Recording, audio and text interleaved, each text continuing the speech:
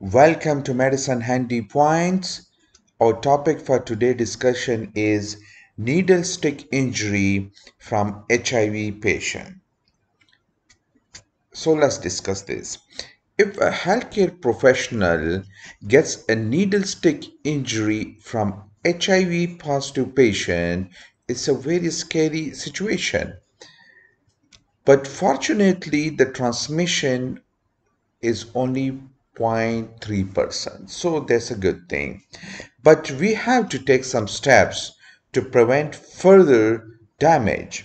So it is highly recommended that antiretroviral therapy, three drug combination, two nucleoside reverse transcriptase inhibitor and one protease inhibitor or integrase inhibitor. Three drugs should be started within 2 hours, ideally, but it can be started up to 72 hours.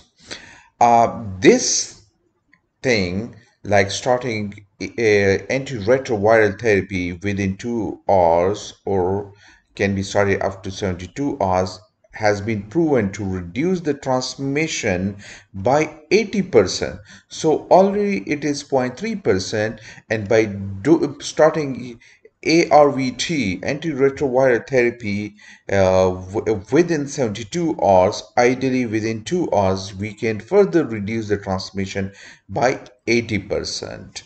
So this is all about HIV and needle prick injury. Thank you for watching and please subscribe to the channel.